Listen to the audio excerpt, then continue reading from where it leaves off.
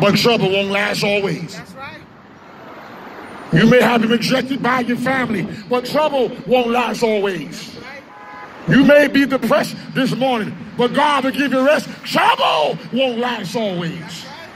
When you give it to Jesus and give your heart to Jesus and give your mind to Jesus, I'm not going to say that trouble will stop right away, but God will give you power over your troubles. Amen. That's right. David said, yea, do I walk through the valley or the shadow of death? That's right.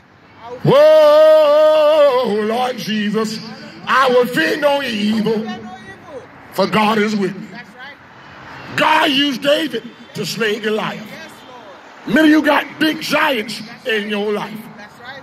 And maybe depression. That's right. You may be getting flashbacks when you was molested. And you have a hard time getting over it. But God right now is healing your broken heart. God is breaking a generational curse. That's right. By repenting of your sins and being baptized in the name of Jesus Christ for the remission of sins. And it shall, someone says shall, receive the gift of the Holy Ghost. And you don't got to take no drug overdose. It may be cold, but God's word will never grow old. That's right. Heaven and earth will pass away, but God said my word is going to live forever. That's right. Trouble won't last always. I'm prophesying in your life right now.